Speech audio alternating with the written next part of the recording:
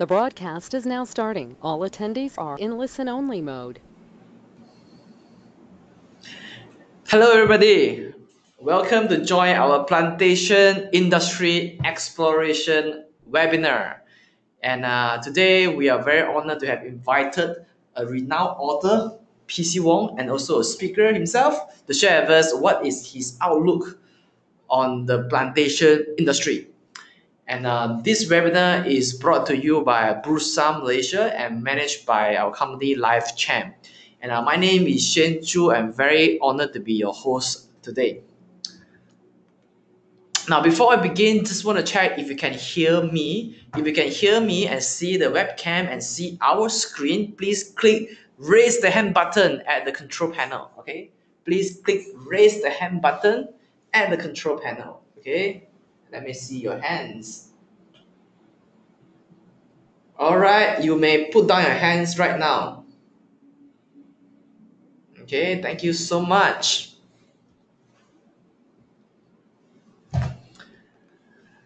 Okay, now as usual, our disclaimer. Whatever we share on this webinar, whatever PCO share in this webinar is only for educational purpose. Okay, in no way that we give any buy or sell recommendation to any of the companies that we may do a case study on. All right, so if you decide to do any investment based on whatever things you learn from this webinar, you do it at your own financial risk. Okay, Bursa Malaysia or not my company are not going to be held responsible for all of your financial decisions. Okay, so as part of the Bursa Malaysia education webinar series, we want to educate more retail investors to be able to make a wise investment decisions in managing your investment portfolio. As part of this webinar series, we have arranged three. Number one, we have got a beginner webinar series whereby it's happening every first Tuesday of the month. These are the first 5 webinars that we have arranged for this year. And next month, we will see a topic of conventional versus online investing. So if you are a newbie, if you are a rookie in investing, join our beginner webinar series. Or if you have friends who are new to investing, ask them to join our beginner webinar series. Okay. If you prefer to learn investing in Chinese, we also have our Chinese webinar series, which is happening on every second Tuesday of the month. Okay. Right. Next month, we will have Ricky Ng to talk about what is the value investing trading strategy, but this will be conducted in Chinese. Okay, and the third series that we have is the intermediate to advanced webinar series. Okay, this is mainly designed for retail investors who have a bit more experience in the market. And today, the first topic we're going to do for the intermediate advanced webinar is by PC Wong. Okay, thank you for joining us today. Thank you, Shane, and thank you all for logging in. All right, cool. So you'll be our first expert speaker to kickstart our intermediate and advanced webinar series. So if you want to hear more about the advanced webinar topics, please tune in on every third Tuesday of the month. Every third Tuesday of the month, we will do this for the retail investors. Okay, now allow me to introduce PC Wong a bit. And he graduated from the NUS in 1989.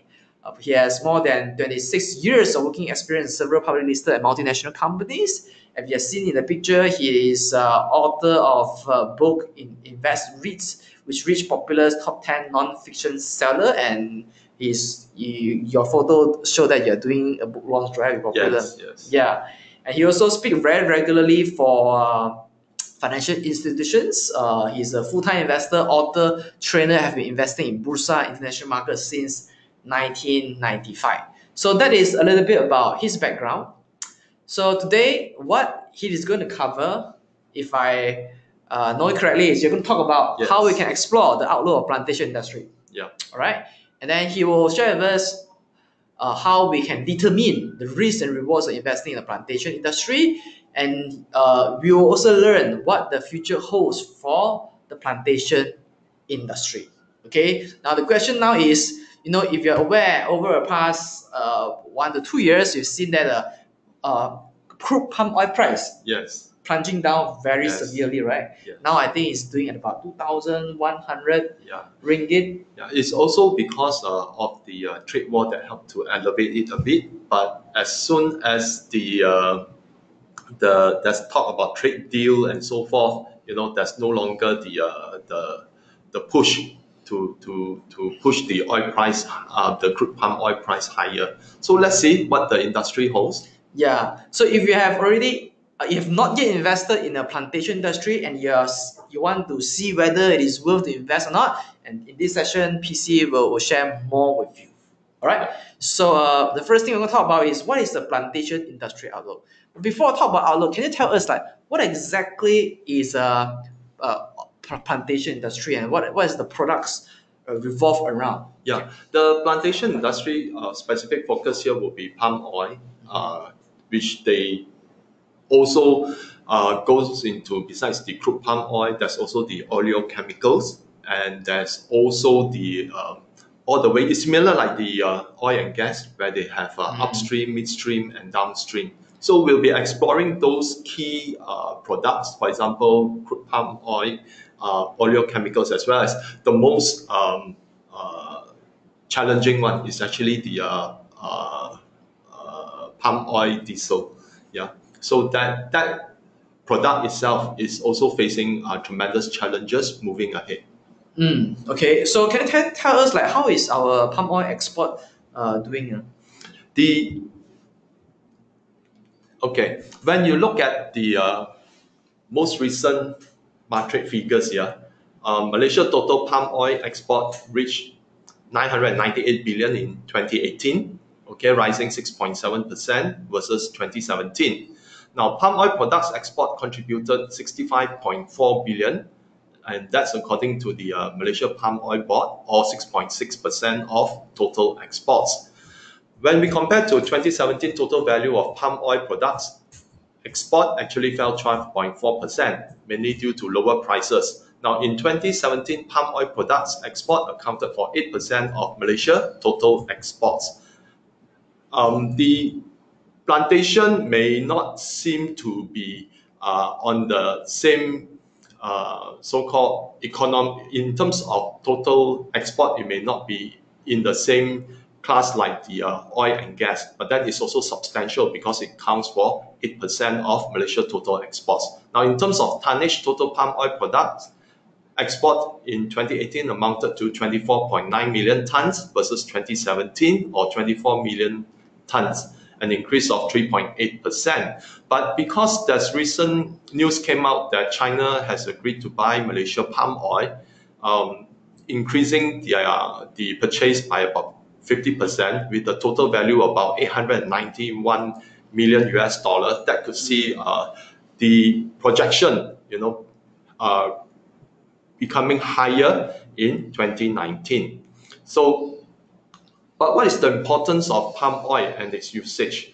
Now, as you can see that, palm oil, we actually sell crude, and then from crude, it goes into various industry applications, okay? And it goes all the way to becoming ingredients for baking, ingredients for frying, and also ingredients for the making of detergent, soap, and such, yeah? So if you look at the palm oil outlook in 2019, now according to the Malaysian Palm Oil Council, MPOC, in the report published in 19 February 2019, now palm oil prices are expected to be steady at an average price of around 2,303 US ringgit per ton, or US dollar of $656 per ton.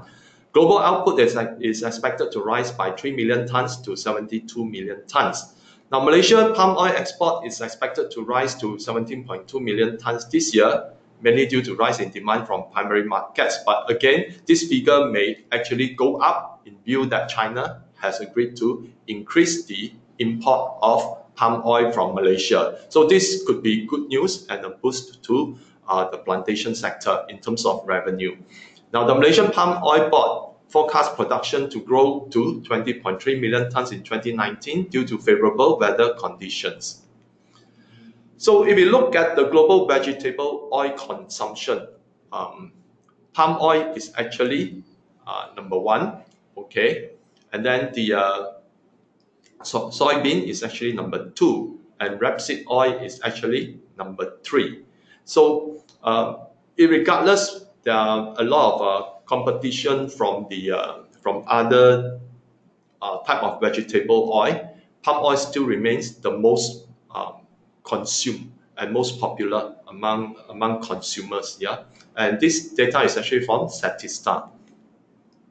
Now, global vegetable oil production and palm oil. Now, the first chart you can see that from 2016 onwards, there's a lot of expansion in terms of plantation, and therefore, because the global vegetable oil production being increased steadily since 2003, and you can see that palm oil production has been outpacing other vegetable oil because it's on the top rung of the production. Yeah, but 2016 actually marked the higher, bigger expansion. Okay, as you can see towards the tail end of the chart, and that it coincides with the palm oil price falling, okay, over the same period. Now, because of the trade war with China, palm oil actually got a minor lift from the bottom towards the end of 2018.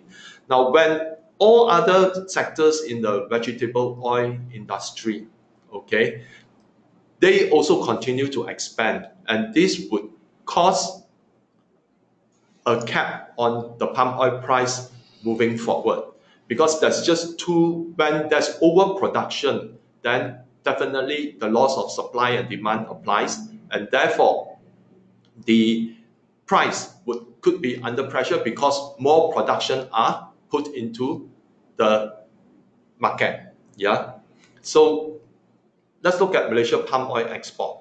Now, 2014, we export 17.3 million tons, valued at 44.5 billion ringgit. In 2015, it is 17.5 million tons at 41.3 billion. 2016, 60 million tons at 43.4 billion ringgit. 2017, 16.6 million tons at 50 billion ringgit. Then 2018, 16.5 million tons, 41.0 billion. Yeah. So you can see that even as our export between 2018 and 2017, there's not much difference, but then the price in value actually fell by almost 9 billion. Because the ringgit. palm oil price go down. Yes, yes. So that's why when the industry, when we talk about palm oil plantation, when we look at a decade ago, there's always news that Malaysia is exploring into Africa and so forth. But the most recent one, even countries in the tropical regions in South America, they are also looking into the palm oil plantation. And that's why when you have a lot of entrance into the market, a lot of people would actually create, when there are too many planters, okay, it will create a huge supply, and therefore it will put a price on the price of crude palm oil. So if you look at it, palm oil export has declined versus previous years, okay, from 2014 to 2018, and faces challenges in the form of lower prices and anti-palm oil activism and lobbyists from developed nations. So often there's this challenge, okay, from the Western or developed nations who actually try to sell their own vegetable oil, and therefore, unfortunately, palm oil is singled out as a reason for them to lobby against palm oil, because they link it with deforestation and so forth. Yeah, and also the exploitation of indigenous people worldwide. So, but they are also protecting their own market of vegetable oil. For example, soybean oil, as well as rapeseed oil, sunflower oil, and such. Yeah, so it's a very intense battle. So global overproduction is also an ongoing issue, and this needs to be addressed. Yeah, because every country is producing more. Yes, to sell more. Yes. So that's one of the key thing. Yeah. So in terms of oleochemicals demand, now global oleochemicals market is projected to reach 28.6 billion by 2025, according to a new report by Granville Research. Demand is driven by growing biochemical product in various consumer applications such as personal care, detergents, food and beverage. Now Asia Pacific was the leading consumer of oleochemicals. Okay, this region is also expected to witness the fastest growth over the next 8 years, owing to abundant raw material supply and significant developments in the application markets such as personal care, food and beverage, and biochemical manufacture. Now, Asia Pacific also has one of the world's fastest growing population. Okay, later on, towards the end, I will share with you the demographic of the next decade in terms of Asia middle class. Yeah, I think it will say that the 19th century belongs to British, UK, 20th century belong to the US, and the 21st century belong to it could be Asia. It China. could be China. Yeah. Okay, but the surprise would be towards 2030. There's two entrants into the fastest growing middle class, which is actually India. And Indonesia. Okay, which I will share with you later on. Yeah. So palm oil and oleochemicals. Yeah, let's look at it. Malaysia palm oil based oleochemicals export 2014 is 2.83 million tons. Okay, 2015 is 2.85. Okay, that's not much change. Okay, then 2016 is 2.76 million tons, and there's a slight uptick in terms of value of 12.7 billion. 2017 2.77 million tons at 15.5 billion ringgit. Then 2018 3 million tons but 14.3 billion ringgit. So because of the lower price of crude palm oil, it also exerts a certain pressure on the price of oleochemicals as well. Because if let's say for example like oil, okay, the normal oil and gas, okay, if let's say oil price increase, yeah, even down to the retailer, the oil price would also increase. Yeah. Similarly, crude palm oil is also no different, and it impacts also the price of oleochemicals. Now, although palm oil based oleochemicals export increased in 2018 versus previous year, total value has fallen short due to lower prices. When we talk about palm oil and biodiesel, okay, Malaysia palm oil based biodiesel export 2014 is 87.4 kilotons, okay, value at 257 million ringgit. 2015 is 178.9 kilotons, which is 483. Now that's a huge increase, yeah, of almost more than doubling, yeah. So 2016 is 83.6 kilotons at 247. Now 2016 it dropped back, okay. 2017 it went back up again, 235.3 kilotons, value at 777 million ringgit. Yeah. Wow, so like roller coaster, up and down. So 2018, 515.5 kilotons at 1.43 billion ringgit. So actually, in terms of value, it has increased quite a lot, but that coincides with increase in volume. So biodiesel export seems to be gaining strength, but by 2020, EU nations cannot increase their import of biodiesel. Okay, now this is a warning sign. Bad news. Yeah. And after 2023, the demand will gradually decline until 2030, when demand will come to a halt. Now, this is from the Transport and Environment published on the 2nd of July 2018. So while there's a lot of demand for biodiesel right now, okay, because of the requirement in the European Union to have blended fuel for vehicles. So that's why, you know, there's a demand, okay, to rush in to meet certain deadlines, okay. But then by 2023, they cannot increase the import anymore of biodiesel, okay, and then will decline, and 2030 demand will altogether stop.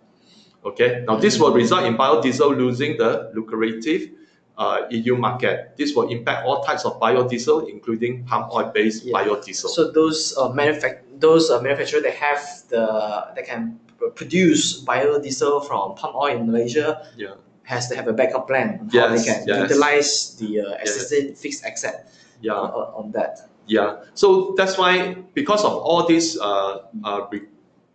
so-called policies coming forward, I think Malaysia plantation companies have to be very, very nimble, okay, and constantly look for new markets for their products. And EU is a big market for Malaysia. I think it's the second biggest market. Yeah, if you look at the EU palm oil consumption, okay, you can see that from the chart, EU has been ramping up import of biodiesel, okay, which is the darker color, okay.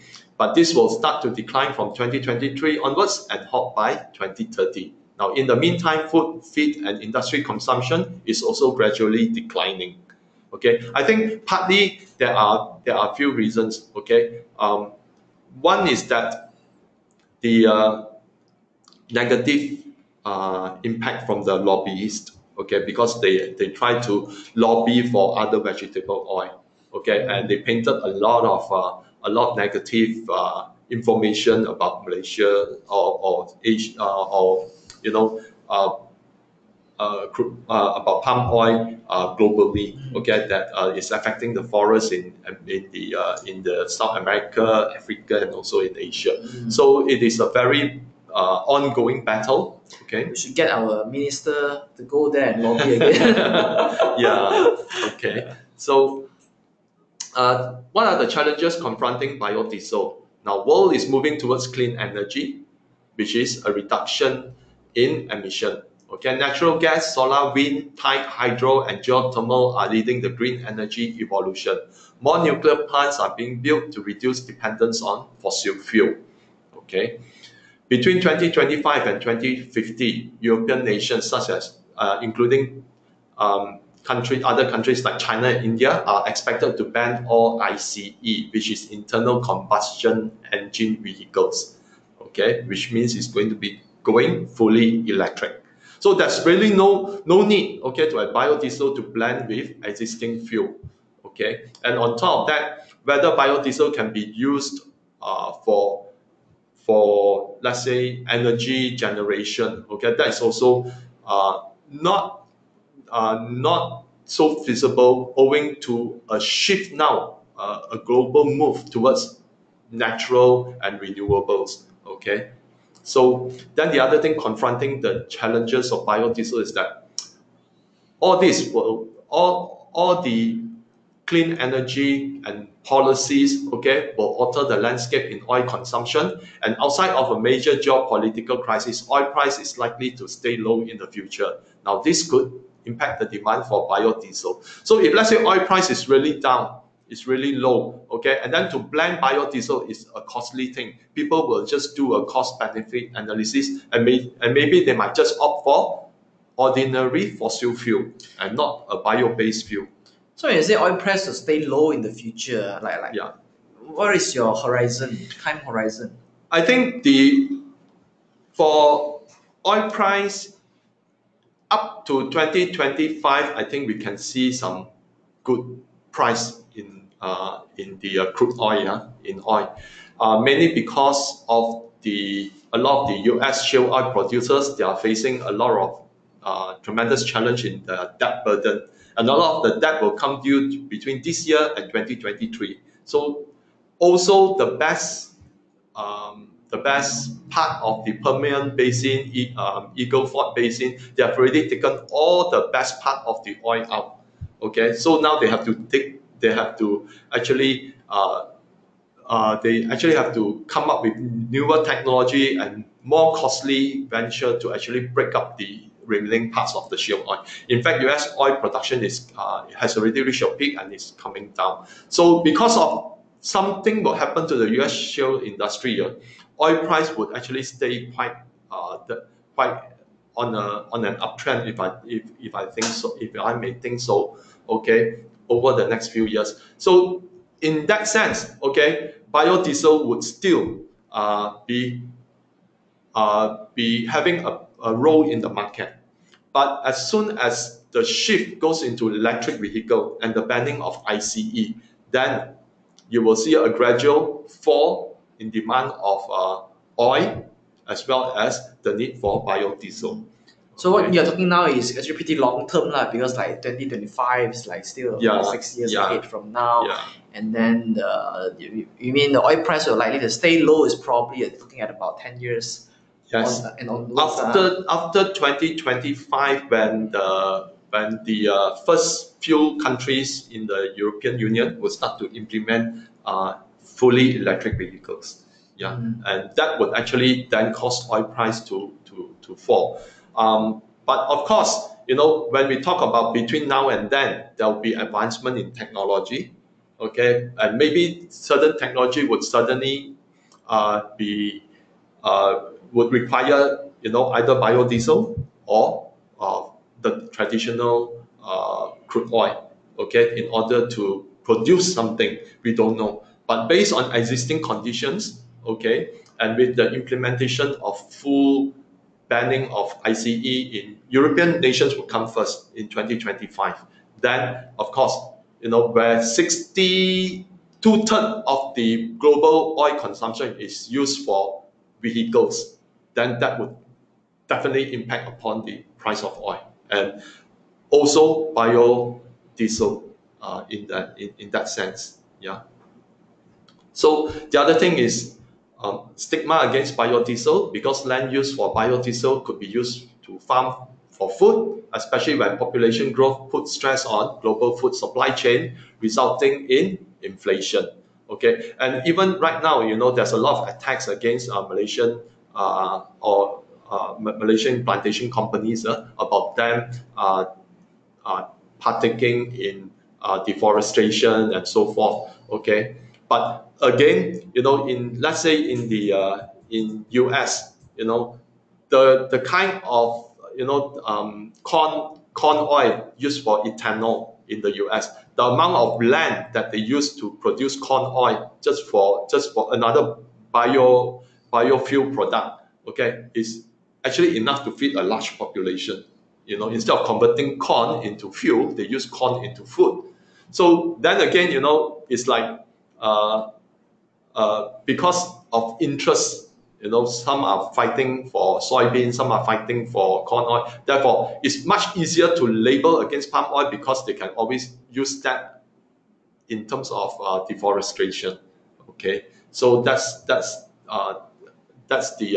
one thing. On the other is that all this use of bioproduct, okay, also will put pressure on the global food supply chain in the future, because arable land in the world is actually limited.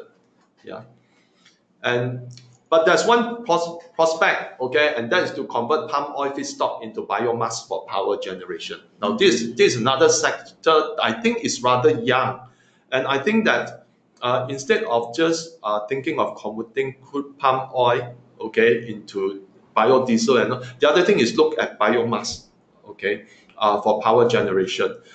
In China, for example, they are using agricultural feedstocks that are used, for example, like if you look at it, like rice, after they've taken the rice out, okay, the stalks and all those are used for biomass to generate power. Okay, so that's one thing to consider. Okay, in using after they have extracted the oil, what is left over can be used as feedstock for biomass in terms of power generation. Then you can actually, for example, a plantation company may also, on one hand, use the mill the fruit bunches and then have the oil, but then the extracted oil, they can also use it for biomass to actually generate electricity for the whole maybe oleochemical plant and so on, to reduce the cost. So a lot of industry worldwide right now are changing. Okay, for example, some industry in China, while they are using a feedstock, their factory flat rooftop is being used as a solar farm, so that they are able to use the electricity generating from solar power to save costs. Okay, so that's one thing to consider also, how to recycle back. Okay, and what's left of the fruit bunches after the extraction of oil. Okay, when you use it for biomass, power generation is also another option. Yeah. So risk and rewards in plantation investing. Yeah, can you tell us like more about that? Yeah. So if you look at it, okay, palm oil is a commodity and therefore is exposed to the cyclical demand and supply. Okay, higher demand often result in overplanting and therefore creates long-term damage to the price. Now, this is again the same chart which I shared just now. You can see that because oil price was started to move up, okay, during the 2014 to 2015 period, you can see that there's acceleration in opening up new plantations. So the production keep increasing over years. Yeah, so that's why eventually it caused the price to fall. Okay, so when you have overplanting, okay, or even whatever resources, whether over mining or over drilling, over production, often will create a cap on the progression of the price. And then if let's say it reaches a certain limit, then you can only go, and that one way it can only go, and that's down. Okay, so challenges confronting biodiesel could also pose a risk to further downside in terms of price. Okay, competition from other vegetable oil, which could erode demand of palm oil. Negative PR by lobbyists in developed nations against palm oil. So these are the risks that sometimes are associated with plantation investing. Yeah. So let's look at the rewards. Palm oil has multi-usage with many industrial applications, and therefore its demand is likely to increase over time, especially when you talk about detergents, when you talk about consumable oil. Okay, for example, oil used for frying, baking. Okay, and in terms of personal hygiene, yes, then there will be constant demand for oleochemicals. Yeah.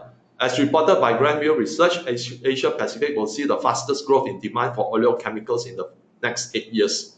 This is also the same region which will see the fastest growth in population and also the biggest increase in middle income earners in the coming decade. Growth in middle income earners will also augur new consumption patterns, especially in the demand for better food and beverage, personal hygiene care, and industrial manufacturing. Now, if we want to compare, we can just refer to Malaysia export to China before 1990s, and also Malaysia export to China now, because the consumption pattern has changed. Okay, previously when a country is less developed, the people, the middle income group is very, very small.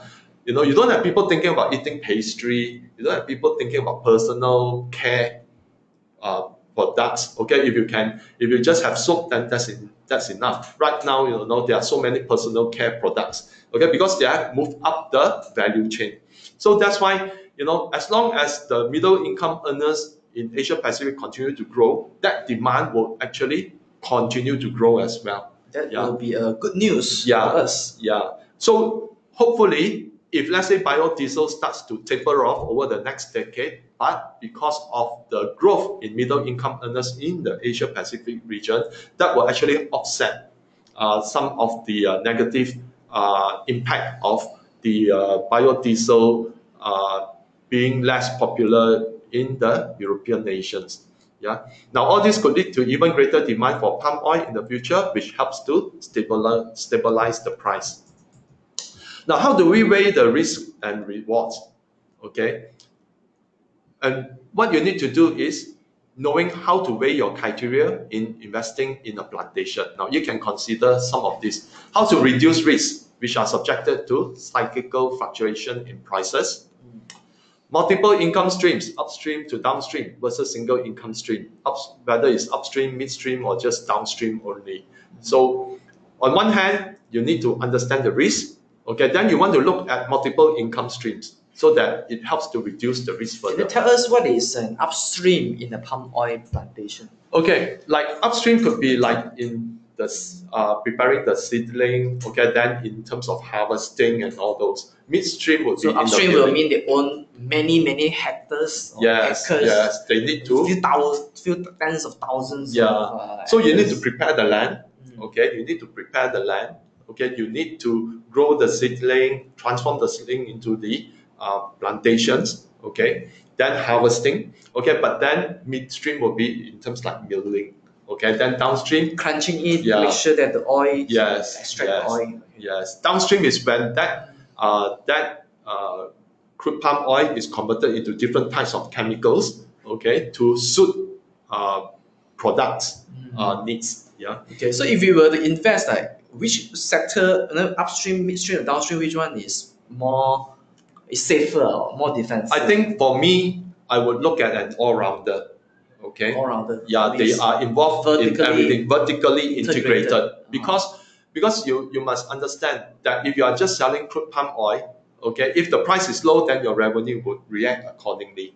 But if let's say you also have downstream, okay, in terms of production of oleochemicals, as the population grows, the demand will be there. Okay. But then because of overplanting, the crude palm oil, although demand may be rising, but then the crude palm oil price may not rise enough. But because you are in the oleochemical production and there's a lot of, you have a wide population that consume the product, then the quantity, although the price may not increase a lot, but then by the sheer quantity of the population consumption, then that would actually help to support the revenue.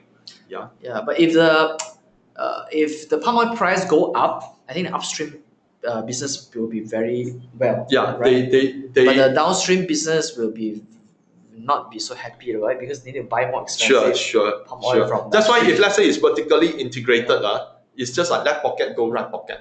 It's the same company. So that's why in terms of if I want to spread the risk across, I will look at a fully vertically integrated plantation player. Okay. Do we have them in Malaysia market? Yes. After I share one particular company. So the other thing is that companies must look at high cost efficiencies across the broad business spectrum. So a company must be able to achieve cost efficiencies, okay, in their operations, whether in terms of the upstream, midstream, or downstream. Okay, highly successful company with strong management team. You want to look at companies that have a very strong management team and dedicated management team, and this is reflected how good a company is. Okay, whether they have a good management team, you can always look at like the trend 5-year trend report, or that they have the equity. Okay, the equity value did not drop too drastically, or that the equity value has gained over a period of time. So when a management team is good, they will actually grow the shareholders' equity. Okay, and that's a very important thing. Okay, because then growing the equity adds value to the company. You invest, you want a company that adds value to the equity, so that the share price would also react according to the increase in the equity. Yeah. So another thing, of course, is a company with proven track record. Okay. So today's case study will look at KL Kepong. Now, before we start, okay, this is not a buy call for KL Kepong. Yeah, it's just that I'm using it as an example of a vertically integrated company. Okay. So listed on Bursa, main board under code 2445, one of the biggest players in the palm oil industry. Has a plantation land bank that is close to 285,000 hectares spread across Malaysia, Peninsula and Sabah, Indonesia, which is in Belitung Island, Sumatra, Central and East Kalimantan, and Liberia, which is actually in Africa. Okay, over the years, KLCare vertically integrated its upstream and downstream businesses. It has expanded its manufacturing to cover Malaysia, China, Switzerland, Germany, the Netherlands, Belgium, and Indonesia, resulting in internationally scaled oleochemicals operations. Okay. Now, so sometimes there are certain pluses in having a plant overseas, in the sense that whatever you ship there is towards that particular plant and immediately is processed, catering to the consumers there. Okay, rather than when you want to do everything here, and when you export, there's always the problem with transportation and also the period to transport. Yeah, so that's why sometimes bigger companies would like to relocate their plant directly to where their customers are located. So if you look at the location of operations, okay, in terms of it's all over Southeast Asia mostly. Okay, sorry, Liberia is actually in it's actually in West Africa. Okay, I thought for a while that map was South Africa. Okay, it's in Africa. Yeah. So then, if you look at it, okay, their presence, their product is all over Europe, China, and Southeast Asia. So what is their operations now? It is from nursery, planting, okay, and then field upkeep to harvesting, processing, to GHG management and R&D. So it's actually all integrated together within the same company, various departments here. So if you look at the Q1 2019 results, if we look at the income statement, now despite this falling revenue, which you can see that is the revenue for the financial year 2019, yeah, okay, is 4 billion versus 5 billion the previous year, okay. Although revenue is short, yeah. Share results from associates and JV help to move the net profit higher year on year, which you can see that down below. Okay. Now this is why having multiple income streams are very important. Okay. So if you look at the Q1 2019 balance sheet, now why you need to look at the balance sheet? Because the balance sheet is a tool to measure a company's financial soundness. Okay, that's very important. Yeah. A lot of people sometimes look at the income statement, okay, then they look at the PE, and then they make their decision. But the balance sheet is very important because it is a tool to measure a company's financial soundness. And if I may add on, especially for plantation industry, which are more asset-driven kind of business, yes, and for balance sheet should be more important because unlike services or e-commerce, digital services, plantation, you really need to invest in acquiring the land, planting building the plant. Building the plant, so and all those, balance sheet will be crucial. Yes, to understand because the health of the company. Yeah, because some companies they may incur a lot of debt in initiating let's say an oleochemical plant because it costs a lot of money. They will incur a lot of debt. Okay, and if let's say their business is debt driven, then that company is more at risk. Okay, so let's look at financial strength. Now, how do you assess a plantation company's financial strength?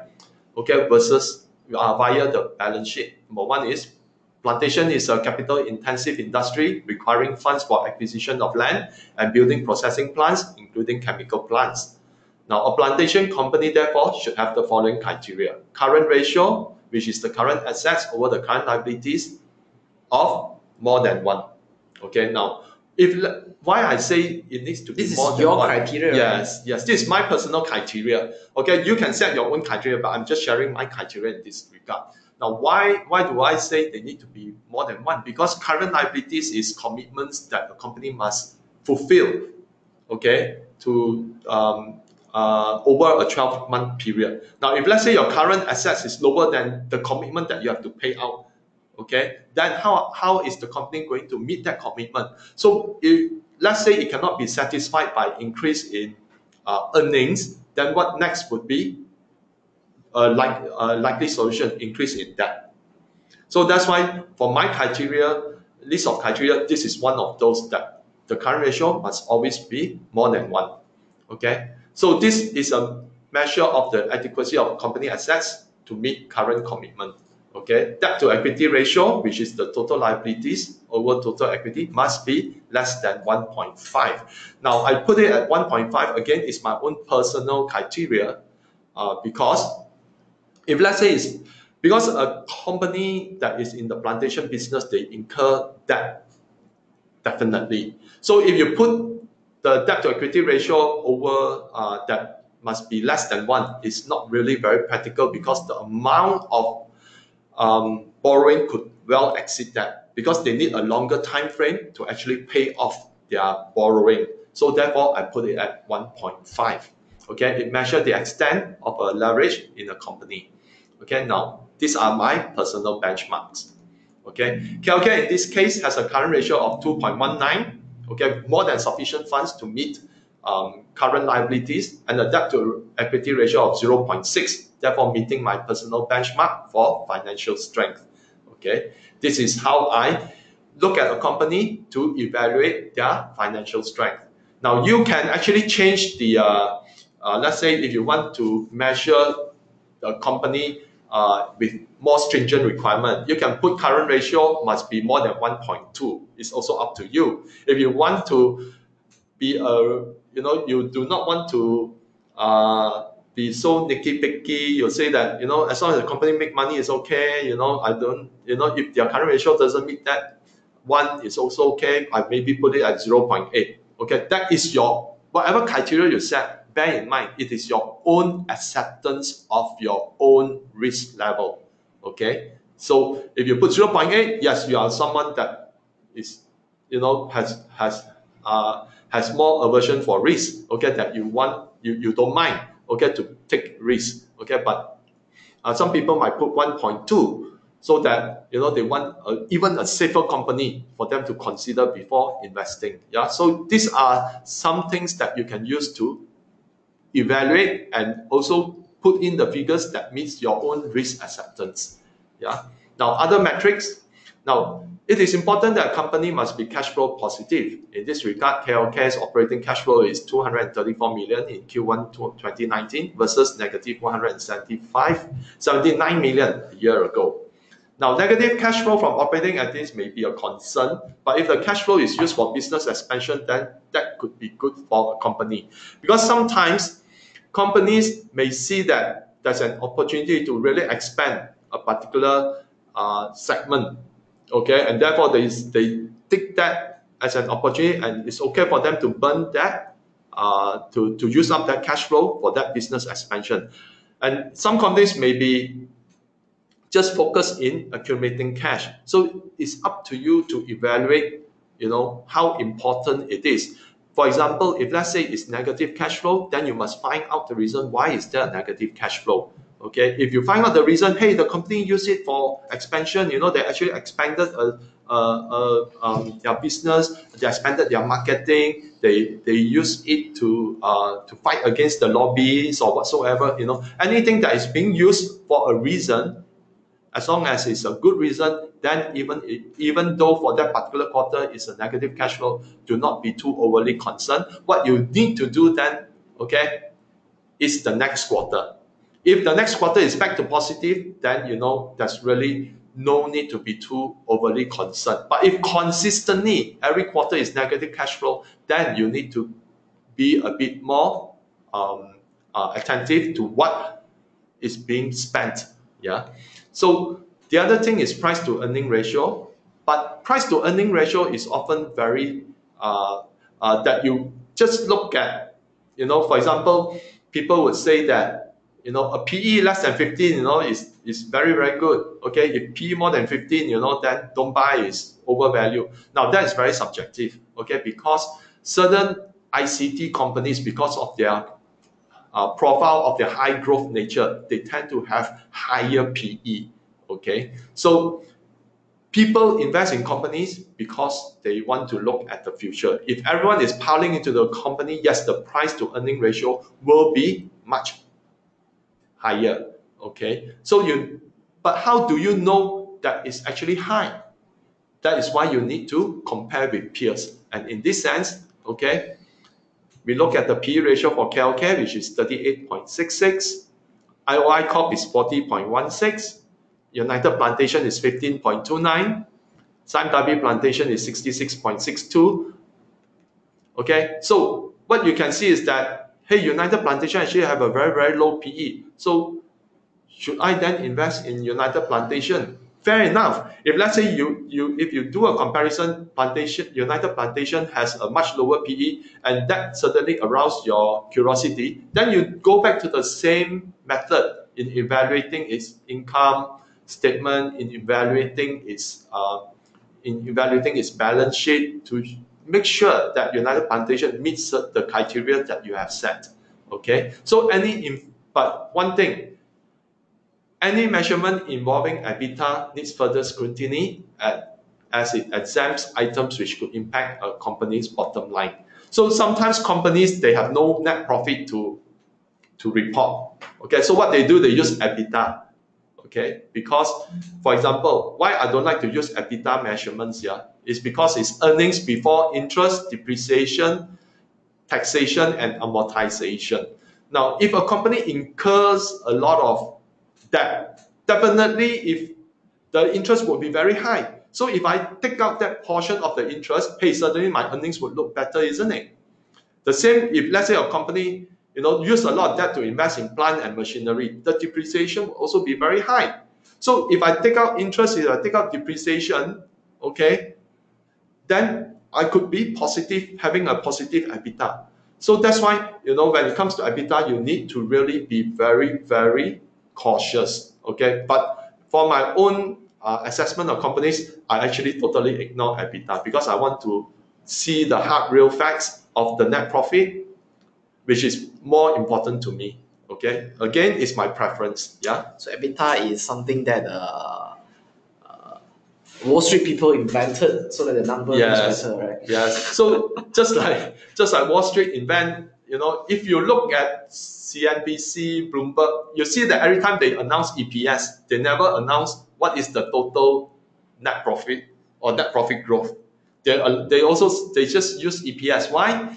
Because since 2009 to present, for the whole 10 years, Wall Street companies, okay, listed on the S&P index or Dow or whatever, they've been using that to buy back their shares. So that now, okay, if I'm not wrong, essentially total corporate debt in the US right now is higher than the corporate debt during the 2008 financial crisis. So that's why some companies, they just use EPS. Of course, if you use debt to buy back shares, the number of shares in circulation is reduced. So of course, earnings would actually go up. So net profit may not go up, but earning per share may go up. So you have to be very discerning in that matter. Okay. So Wall Street like to come up with a lot of things that, just to push the stock price higher. And thankfully, sometimes Malaysia has more scrutiny over these kind of things. And thankfully, a lot of people still pay attention where Malaysian companies are concerned, when you're investing in Bursa.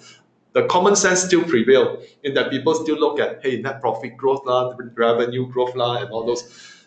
Don't just look at EPS, okay? Because we still need to take into consideration of the depreciation, which are non-cash expense, and all the interest that the company will serve for all the debt that they borrow. So but we look at all the PE ratio, from 4 PE ratio that I've shared from these 4 companies, it appears to me that the plantation industry PE ratio is still relatively on the high side. Yeah. Even though the price of the crude palm oil has been falling. Yeah. And the PE ratio, surprisingly, is still can still sustain at above 30 over. Yeah, I think sometimes people buy into it for multiples of reasons. Okay, one is that some investors may see that plantation is a very steady business. Okay, there's constant demand. Okay, and as I shared with you just now, a chart from Statista. Okay, palm oil consumption. Okay, in terms of vegetable oil consumption, palm oil is still number 1 in the world. So when you are faced with this kind of facts, people will think that, hey, the price may be down and all that, but palm oil is still number 1. Yeah. So I want stability in my portfolio. Okay, and also certain counters do pay good dividends now. So that's why that people want to go into plantation because it's for security. For example, okay, people would want to have a portfolio of a combination of stocks and sometimes Plantation may be the foundation that they want to, because it's always in demand. Okay, although price might fall, but then there's always a need for palm oil. Okay, and therefore it provides a kind of a safety net, okay, for your investment, and that's why people would actually want to have, hey, no matter what my portfolio, I want to have a bit of Plantation. Okay, and that's why there's this demand for it. Okay, of course, a lot of people are also looking forward that price of crude palm oil may one day move up. Okay, and then they will reap the benefit. So again, people may be positioning in advance or something. Okay, so depends on the behavior of the investor. Okay. Yeah.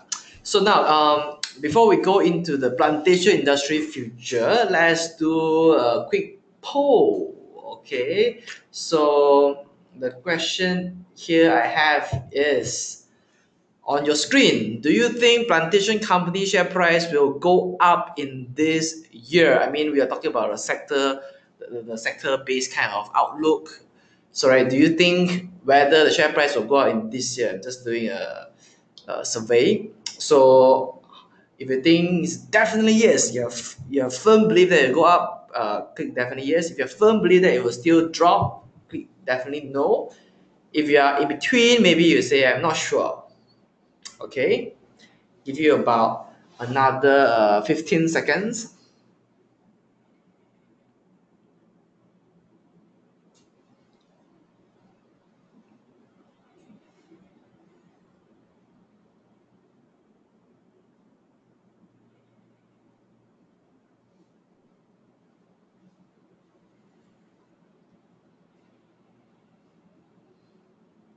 Okay, let me close the poll and share the result with you.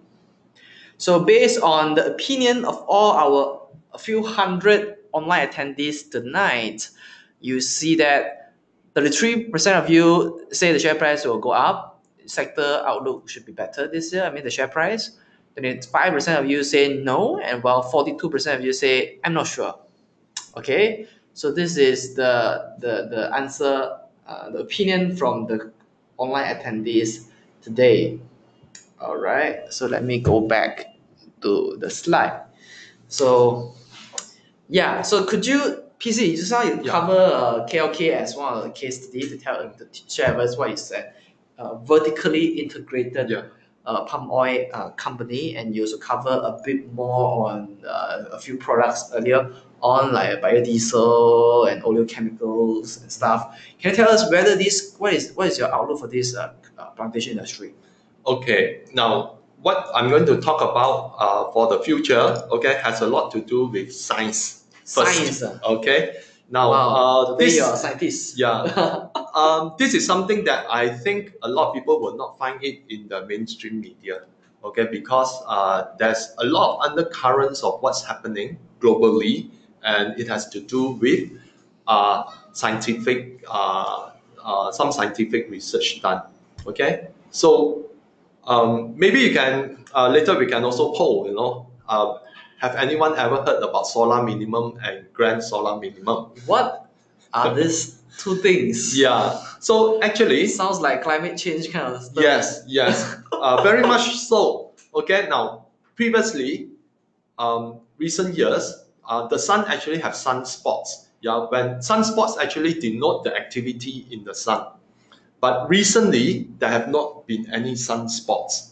And that means that the sun is undergoing some changes. So when you see recently, referred specifically to like when? I think just about a year or so ago that this grand solar minimum theory started to come out, because the sun has, scientists have been monitoring the surface of the sun for many, many years. Okay, but they noticed something very real happening, and therefore right now there's a lot of scientists that are suggesting that we could be having a grand solar minimum. What is a grand solar minimum? Okay, what it is. Now, so if you want to know a bit more, okay, you can go to the grandsolarminimum.com and read more about it. Okay, now roughly every 11 years, the sun's magnetic field completely flips. Okay, which means that the sun north and south poles switch places.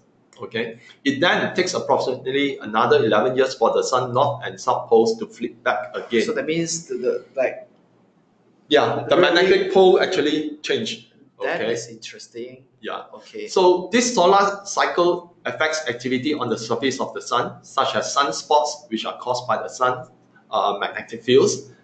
And as the magnetic fields change, so does the amount of activity on the sun's surface. Now, the amount of activity on the sun's surface can influence the Earth's temperature and thus its weather conditions. Okay, you can see that on the red side, that's called the model minimum, okay, which happened during the 17th to 18th century. Okay, then we have the sunspots, okay, being prevalent, and then you see the blue lines, okay, that means that the sunspot activity. But recently, okay, if you go after the year 2000, you can see that the activity in the sun is actually dropping. So what is grand solar minimum? Now, in the Global Warming Policy Foundation in 2018 October, Professor Valentina Zakova gave a presentation of a climate and the solar magnetic field hypothesis. Yeah, Zakova models solar sunspot and magnetic activity. That's what she does. Yeah, her models have run at 93% accuracy, and her findings suggest a super grand solar minimum could be gained in 2020. So not only a grand solar minimum, but a super grand solar minimum. A super grand solar minimum could have 4 magnetic fields out of phase. That was about 40 to 60 years of cold weather 350 years ago. So we are talking about decades, you know. Okay. No, it's not decades. There are 3 centuries, right? No. 40 to 60 years of cold. We are talking about decades of cold. Oh, okay. Okay, which happened 350 years ago. Now, this was the model minimum, okay, of lower solar activity. The historical cold weather had 2 magnetic fields out of phase. Right now, we are talking about 4. So that's why people say that the grand solar minimum could be heralding a mini ice age. Are you kidding us? Yeah. Okay. 2020, then we don't have to buy aircon 2020 anymore. onwards. Now, it could. Now I still feel very hot. It doesn't mean that the whole world becomes cold, you know.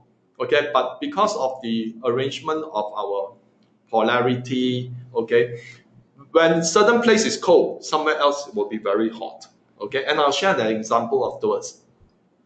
Okay, now this is from the Next Big Future Com. If you want to read about it, you can go to that website. Okay, there are more studies of Professor Zakova's findings. Yeah. So what happened is that impact on world food supply chain. Okay, how likely will that happen?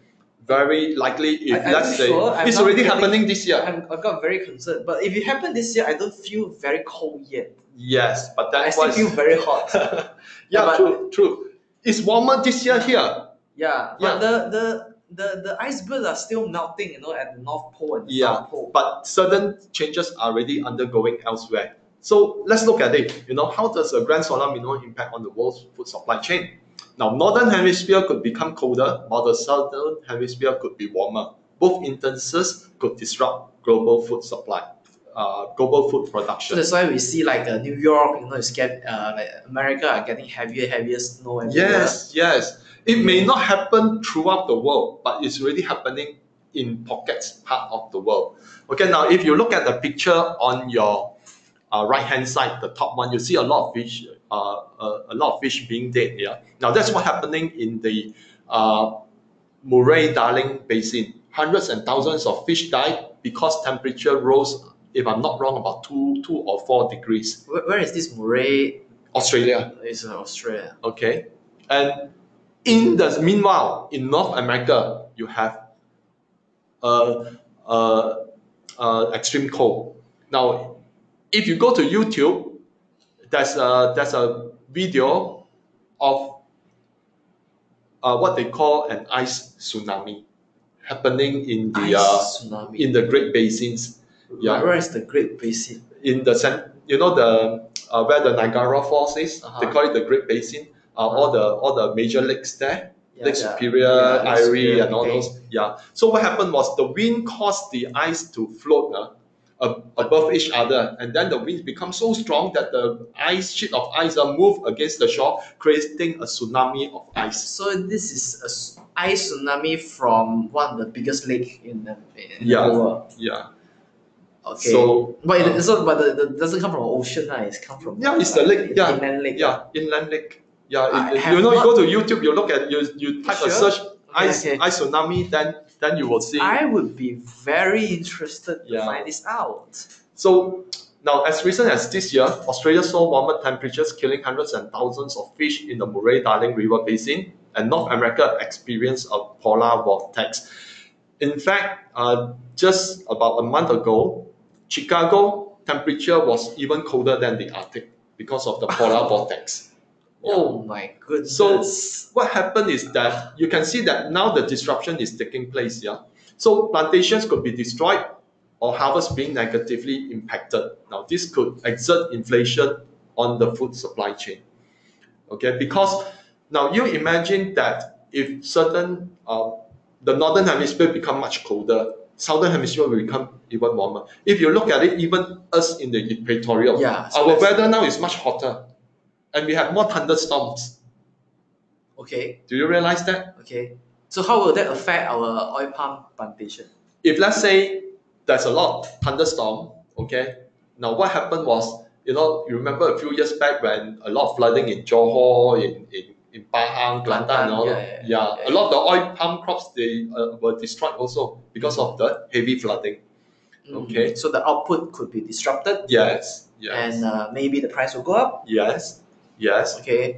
Not only that, because if you look at things like rapeseed oil, sunflower oil, soybean oil, they are in temperate countries. Okay. So if let's say, for example, Russia now is producing a lot of soybean for China's consumption. Okay. Now, their plantation is in Siberia. Now, what happens if let's say the weather suddenly shifts very cold and the soybean harvest is affected, or the soybean crops are being destroyed? China would be looking for vegetable oil. Okay, so that is why this weather change caused by the grand solar minimum is going to impact a lot of food production globally. Okay. Yeah. How about all this carbon footprint? Because I thought this climate change was like over emission of carbon. You can control what you emit on Earth, but you cannot control what's coming from the sun. Okay, and that is what is coming. Okay, so now if Professor Zarkova's findings are true, we can be talking about from 2020 onwards, 40 to 60 years of cold weather. Then we will be looking at 40 to 60 years of the whole global weather system becoming topsy-turvy.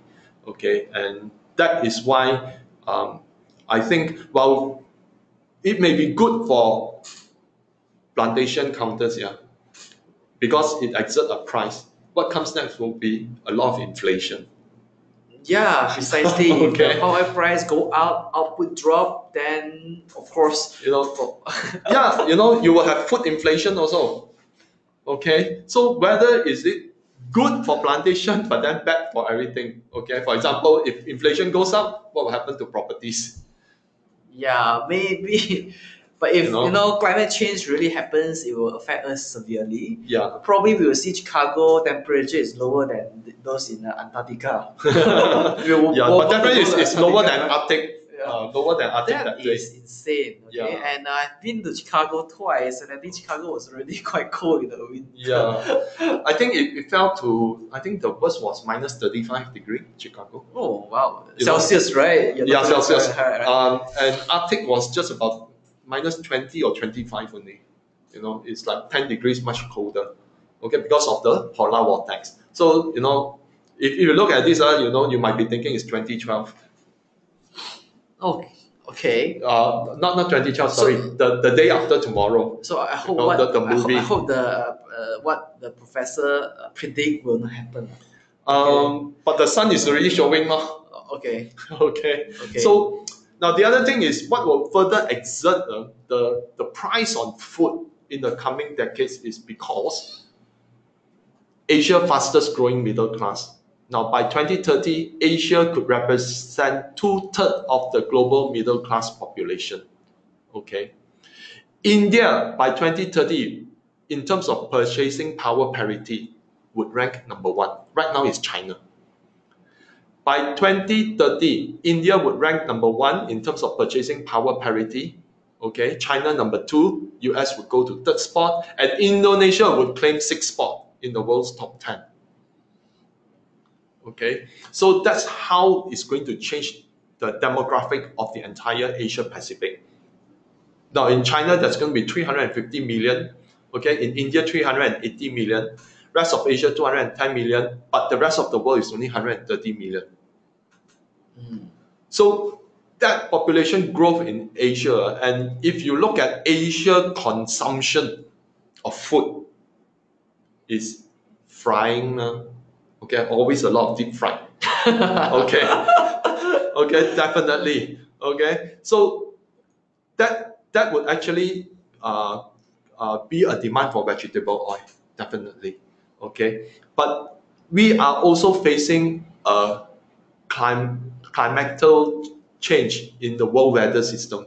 So on one hand, you have demand from a growing population, and then there could be production disruption. So that's why the price of food, the price of food is going to go up, and so those that are in the plantation could also see an increase in price. Okay, and that's why because of this growth of middle class, as I mentioned just now. Okay, can you imagine that in India you have a population of middle class that by 2030 would surpass the entire United States population. Okay, and they will be buying personal hygiene product. Demand for oleochemicals will also shoot up. Yeah, but not only personal hygiene product, they could be buying cars, getting insurance. Yeah. A lot more stuff can emerge out of this growing middle class from booming from Asia. Yeah, but also we are looking at certain climate change that could impact. So we do not know where we stand in the next decade, but definitely the early signs could when this grand solar minimum plays out. Okay, I think plantation, you can readily see disruption in the global food supply chain. You can see disruption in plantation crops. Okay, and that could be the early indication. Yeah, I mean not only it's the balance. If it really happens, it's the balance in the world. Yeah. Then on top of that, of course, if certain countries become colder, that could exert a migration also. Okay, into certain cities that are more warmer, and there could be geopolitical conflict. Okay, but it's going to be a very challenging decade next year. Okay, and to such extent, maybe that's why China now is building artificial sun. Artificial sun? Yeah, China is going to build artificial sun that use that they will send satellites to space that will collect solar power and then beam it back down to the Earth. Oh wow! And they are exploring artificial moon so that the amount of what is that in the moon? That they want to also harnessing solar power so that that satellite becomes a source of illumination. That will be like another moon in the sky, so that it gives it can allow crops like to 24 hours to get light. Okay, so to that extent, China, that's what China is doing.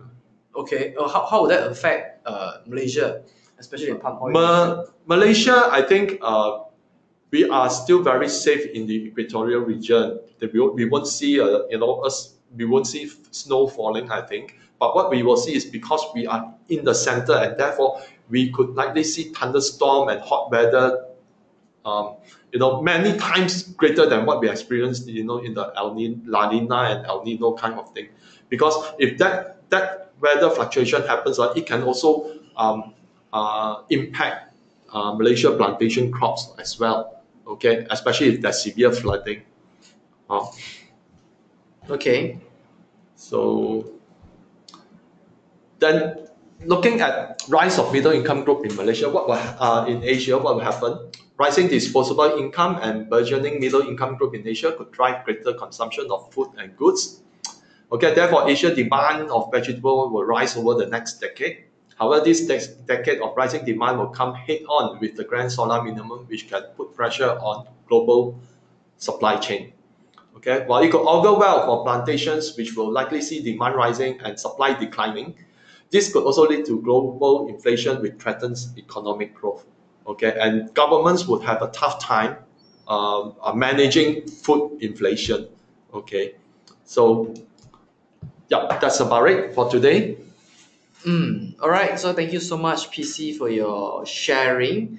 So now we'd like to open it for question and answer. If any questions, you can ask PC. Okay. All right. The first question I have on my screen is that just now you mentioned that the banning of the IC vehicles will impact the palm oil. Could you explain a bit more in detail? Okay, a number of European nations by 2025 have it in their policy that they would not allow internal combustion engine vehicles. Now, what is internal combustion engine vehicles? Are those vehicles that use fossil fuel, okay, to start up the engine, okay? Whereas the government in the EU is encouraging people to convert to fully electrical. Okay. So, can you tell us, like, people at one of the attendees are asking, what is your forecast price of palm oil for 2019? I think I will not put any forecast, but definitely if, let's say, things to look out for, yeah. Now, what could impact the price of palm oil moving forward? I think it will still all be around the trade deal, so-called trade deal with the US-China thing. If you look at it, the trade deal, my personal opinion, okay, and I'm not a fortune teller. I just base it on what I know, okay. I don't think the trade deal will happen, okay.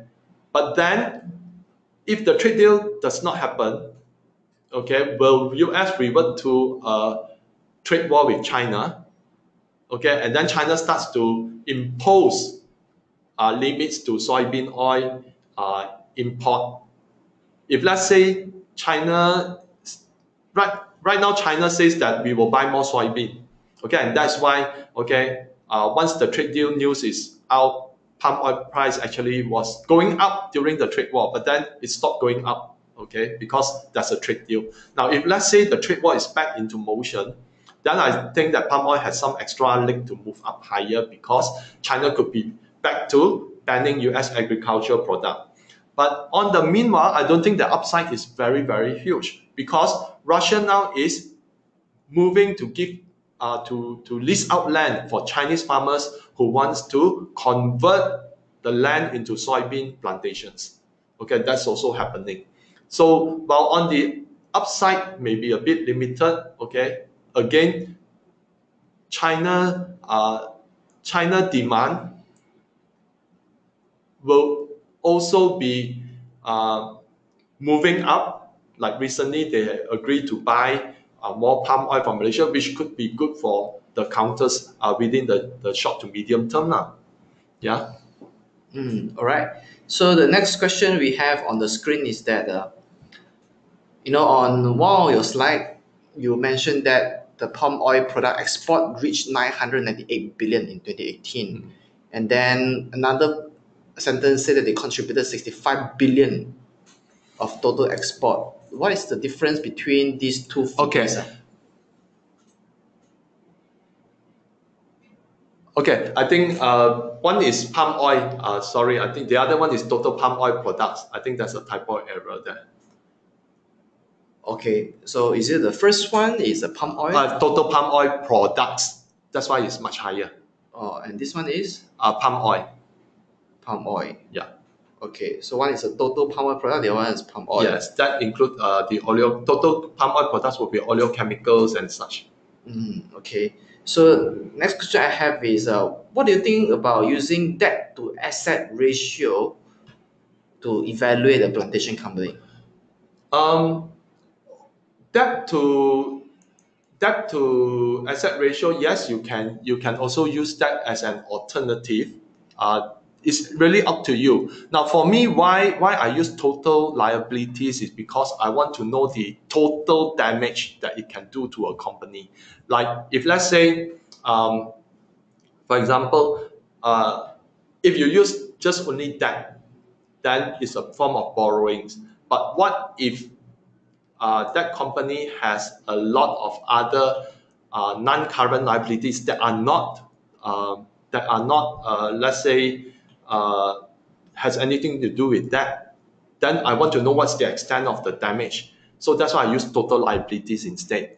Okay, so it's entirely up to the person actually. If you prefer more at least with that, because other items in the non-current or current liabilities is not a criteria, it's not an important criteria to you, then it's also up to you. But for me, I use the total because I want to know the fullest extent of the damage that it could do to a company's balance sheet. All right. So the next question is, what do you think of using return on equity, return of capital employed, and return on asset when analyzing plantation company? When assessing a company, I try not to use too many metrics to measure, okay, because it can give conflicting signals. Now, why do I say like this? Because if you use return on equity, now a company's return on equity can be very huge if let's say the equity is very small. Now, how can a company's equity be very small? If let's say it has a lot of debt. If let's say a company has a lot of debt, the equity could be small, and then the return on equity could be very magnificent. So that's why I look at only certain things that I know make sense to me immediately. Okay, for example, if debt to equity ratio, okay, immediately tells me that um, that company is it does it meet my criteria, rather than looking at return on equity and then hey, the equity is so huge, but then after I do the mathematics, okay, the return to equity is really not very big. So sometimes you have to be very careful when you look at this kind of metrics. I want to use metrics that make sense to me. Likewise, you should too. You should adopt metrics that make sense to you yourself, okay, because you are the investing person, right? All right. So the next question is, can you comment on the oil extraction rate and the canal extraction rate? um, to be frank, this one uh, I can't. You don't study in detail yet, I right? don't study that to that detail. Okay, for example, but what you mean by oil extraction rate? Like, how efficient are they in extracting the oil from the fruits? I think for me, I don't look into that kind of statistics for my own analysis. But if you want to go into that detail, it's also up to that person. For example, how I summarize whether whatever process that is being done, okay, is actually an improvement of efficiency. Okay, I look at the overall thing. Okay, for example, if let's say per the cost of the cost of production, or the cost of the revenue, okay, increases less while revenue increases more, then I would immediately know that, hey, that's efficiency.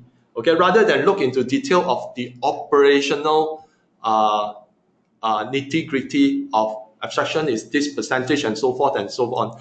I would look at the overall picture, because to me, the overall efficiency of a company matters most than just a single part of the operation, whether they achieve that level of efficiency or not. So I will look at the overall. Yeah.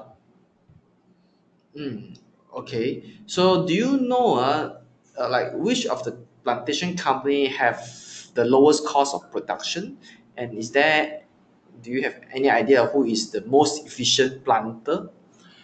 I would look at I don't look at the all the across the individual counters, who has the best efficiency.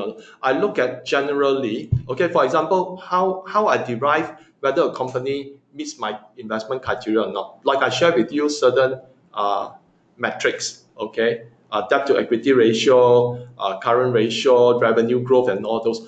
I will assign a certain so-called KPI, okay, like current ratio should be more than 1, debt to equity ratio less than 1.5. I will put this all as part of my KPI. So when a company that meets all the KPI most, okay, I put a yes, yes, yes, or if they fail to meet, no, then I will check against various counter, which one have the most yes. If that counter have the most yes, then that means that company really meets the most of your investment criteria. Okay, just as it will meet the most of my investment criteria. I wouldn't go into certain details. Okay, only things that I want to know make sense to me. I hope that's answered your question. Okay. All right. Well, there are so many questions. So the next question is, hang on, yeah, because there are more questions popping out, so I missed my question. So the next question is, when you mentioned that there will be more middle income population, which will stimulate the consumption of palm oil, would there be a consumption pattern shift towards a more healthier oil, as suggested by developed nation? I think what is most important is that every producing nation, whether it's rapeseed oil, sunflower oil, or palm oil, they are fighting for a share of the market. But I think there are certain research that is done that palm oil actually ranks above some of the other oil in terms of some of the chemicals. Okay, so in that sense, I think people would often buy certain thing because of pricing, okay, because of product knowledge, and also because of of its usage. Okay, so for example, if let's say for a restaurant business, using palm oil actually helps to help them to actually fry stuff much more efficiently, then yes, there will be demand. Just like if let's say a person's the consumer, when they go into the supermarket, sunflower oil costs much higher than palm oil, then it doesn't meet their budget in terms of purchasing that particular oil, then they might opt for palm oil as well. So a lot of it depends on the pricing and such. But if let's say people are moving up in the middle income group, okay, definitely their taste would also change. So that is why it depends on the education of the consumer. And I think where Malaysia palm oil is concerned, it is a constant battle fighting for market share as well as providing the right information, because there's a lot of disinformation outside as well. I see. Now, I still have a lot of questions on my screen, but we can't do all. Just let me attempt one more. Some people say that 1,008 is the floor for the FCPO, for the CPO price, as the cost of production is around that level. What do you think about that? Now, there's a few things that would happen. Now, 2008 was also because of the global financial crisis. Suddenly it's like the end of the world. Looking at the global debt situation and the way that global debt has grown, almost double of 2008. If there's any crash in the market, yes, it's going to affect Malaysia, no different than it did in 2008. Now, will it be a flaw in terms of the price? That could be the floor may be higher this time, maybe because of inflation. Okay, it may not fall low. I think it won't fall lower than 2008. To be frank, because after so many years, there's bound to be certain inflation. But if let's say a crash does come, it will definitely affect people's expenditure patterns, people's consumption, and that could influence the price of palm oil to a certain extent. Yeah. Right. So let's do a last questions. So like one of the company that you mentioned just now is Simon W. Plantation, has been very focused on the downstream business, and is it downstream business is the future earning machine for the plantations category? To a certain extent, I think a company needs to have a balance of a few upstream exposure to upstream as well as downstream. Yes, to a certain extent, if let's say we are anticipating that the middle income group will grow very very fast in Asia, definitely having a good downstream business helps in able to push your product to the consumers efficiently and effectively. Okay, but then again, you need to weigh whether that company, okay, internally in its financial, in its balance sheet and in its income statement, that they meet that kind of criteria for you to consider investing. Whether it's Sime Darby, whether it is bolstered and such, you need to do a detailed research and not just to hear from me what I think. Okay, sometimes if I can be right, I'll be very very rich, richer than a lot of people already. But sometimes we can, based on current situation, in order to put some estimate and some of our thoughts into our investment idea. But if you want to really be serious, okay, don't just listen to what people say. Do your own research. Yes, if let's say they have higher exposure in the downstream business, what about their debt level? What about their income level? Does it have income growth? Okay, revenue growth? Does it have net profit growth? How is their current ratio? How is their debt to equity ratio? Now, these are the things that you need to do a research and understand it, okay, before you make an investment. All right. Yeah, thank you so much, PC, for your time in this webinar. All right. Okay. So let's do a bit more of a promotion for our next webinar. So our next webinar is focusing on the beginner session. So we will cover conventional versus online investing. So it will be happening on 2nd April. It's a Tuesday, 8:30 to 8:30 to 10 p.m. Let me just quickly put the link in the chat box. So if you want to register for our next webinar, please go to our chat box and click at the link and register it right away. Okay, I just leave the registration link on the chat box. So in the next webinar, we'll cover, should we go through a conventional investing or should we go through online investing? All right. So with that, I want to thank PC for spending your time with us to talk about plantation industry for a fair bit. And for those of you who tuned in today, thank you so much for your time in learning from us about plantation industry outlook. With that, thank you so much. Yeah. Have a Thank you, pleasant Shane. rest of the day. Okay, this is Shane signing off.